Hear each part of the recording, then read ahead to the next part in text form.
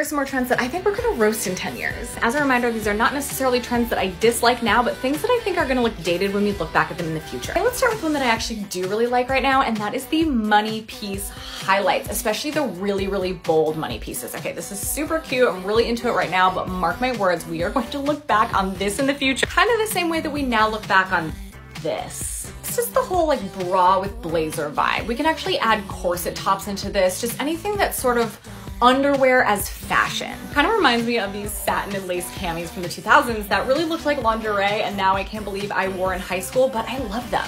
I actually still love them. I don't care. Okay, this is an obvious one, but the belt bags worn as crossbodies. Also, this is a fanny pack. I don't know if this is even still trendy because I could not even think about approaching adopting this trend, but the wire rim glasses. And here's why I could not adopt it. I wore those glasses already in 6th grade.